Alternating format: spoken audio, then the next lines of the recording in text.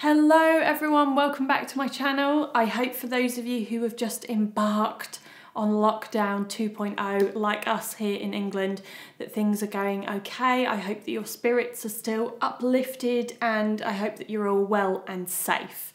Now today's video is kind of a little bit of a follow-on from last week's video, or essentially was probably the video that should have come before last week's video, but I touched on having a cohesive wardrobe and how that was a main element in making it really easy to put outfits together. And actually quite a lot of you reached out, some of you slid right the way into my DMs to ask me about what is my method in creating a cohesive wardrobe. And now that a lot of us are in lockdown, it is a good time to rework your wardrobe if that's something that you were looking at doing. And that's on whatever scale, whether it be something quite small, like just a general reorganize, or whether it be something much bigger, like a complete reinvention of your style. So hopefully this video will give you some tips on how to do this regardless of whatever stage you're at. Okay, so step number one, and this for me is the most important step,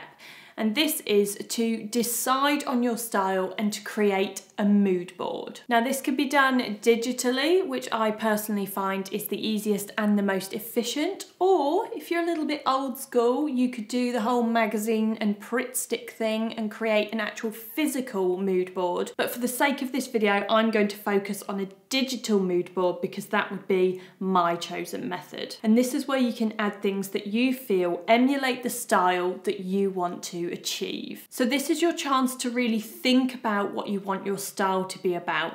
You'll want to consider all elements of your lifestyle when doing this, so pets, children, job, what you like to do in your spare time, all of that good stuff, as all of these things inevitably will have some kind of impact on your style choices. But this is the fun part and it's the most important part, so I would advise investing a decent amount of time into this process. So whether it be days, weeks, months, whatever your schedule will allow, I would say maybe try and do an hour a day here and there and then leave it for a few days, come back to your board and reassess what you've already pinned on there and just see if you still feel the same way about it. If not, remove it from your board, and if you do, then you can keep moving on with your board and pinning new inspirations and new ideas. Moving on to step number 2, which is assess what you already own. Now this is where you're going to get really hands-on with your wardrobe, but you will also need your style mood board for this step as well. So my personal preferred method is to remove absolutely everything from your wardrobe so that you have a completely blank canvas to start off with. Now, some of you guys might have seen this in some of my wardrobe switchovers. It's the same kind of method. It's also a good idea to give the inside of your wardrobe a good clean so that everything is really fresh for you to start the rebuild. Now it's time to start going through what you've removed from your wardrobe, and I tend to do this in categories because it just makes it easier. So jeans, trousers, tops, knitwear, accessories, shoes, etc, etc. Now with your mood board to hand, assess each piece and ask yourself the question, does it fit in with my desired style? Does it fit in with what I've got pinned on my mood board? And this is a stage where you've got to be quite harsh with yourself if you want to stick to this mood board. This is also a good time to try things on and to make sure that they still fit and to check if anything needs any potential repairs or adjustments. If an item no longer fits in with your new style, or perhaps it just doesn't fit in general, then that can go to one side in what I call the no pile. But it must be mentioned that the no pile isn't to be discounted, as this will be a very valuable pile, which I'll explain more in a little bit. Now, any pieces that do fit in with your mood board can go back into your wardrobe. And this is a really good time, especially if you're doing a completely from scratch clear out, to reorganize as you go along. And this will depend on how much space you have for each category, and you might need to adjust this as you work through each category pile. Moving on to step number 3, which is make a list. Okay, so you've gone through your existing wardrobe and you've curated this with the help of your style mood board.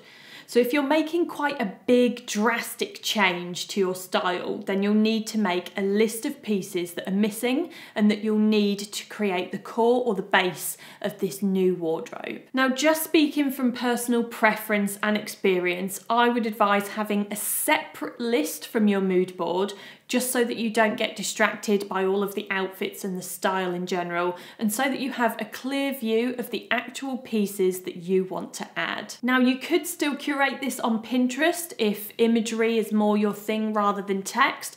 As you guys might have seen in some of my previous videos, I actually use this method for keeping a specific wish list of actual products that I am looking to buy in the future. Okay, and on to step number 4, which is setting yourself a budget. Now, the rebuilding of your wardrobe is inevitably going to involve some cost, unless of course you can do it all by swapping, in which case that's awesome.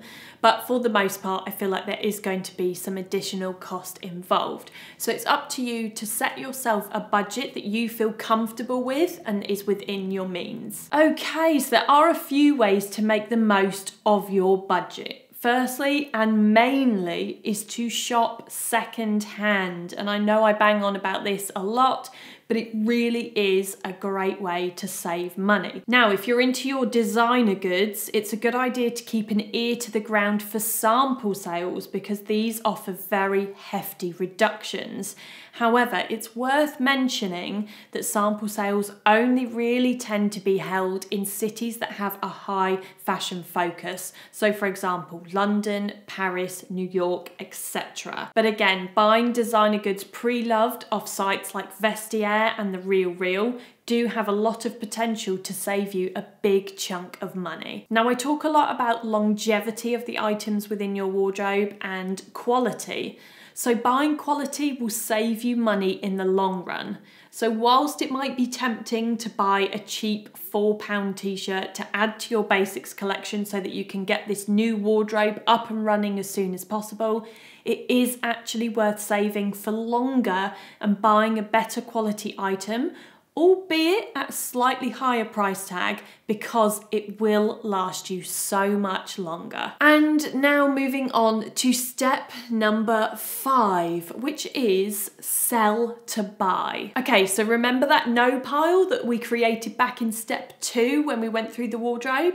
Well, this is where we're going to come back to that, because that no pile holds a large amount of value, which we can inject back into the new wardrobe. Right, so you can use this pile of unwanted items to sell on in order to fund the purchases of those items that you have on your list. Because remember, one woman's trash is another woman's treasure. And not only does this benefit you by injecting some money into your budget, but it also keeps clothing and accessories within that circle of life, rather than going to the dreaded landfill. And from here you can then go on to rebuild your wardrobe. For me, it took a few years to build up, and it's still very much an ongoing process because of course style does tend to evolve with your lifestyle. But there's absolutely no rush to get it done as quickly as possible. There will be depending factors like budget and how much time you have to invest into this process and into searching for items, but the main thing is to enjoy it. So there will be lots of videos coming up that are going to feature my particular style staples, brand recommendations, styling tips, secondhand shopping tips, all of that good stuff. And I hope that whatever stage of style journey you're on, whether it be reinventing yourself or whether it just be little tweaks here and there, hopefully these videos will have a great deal of value for you. But for now, thank you very much for watching. If you've got any queries, questions, you want my take on anything, do leave those down below in the comments section. Alternatively, you can head over to Instagram if you wanted to message me privately. You can slide your way into my DMs. And yeah, take care guys, stay safe, and I will see you next time.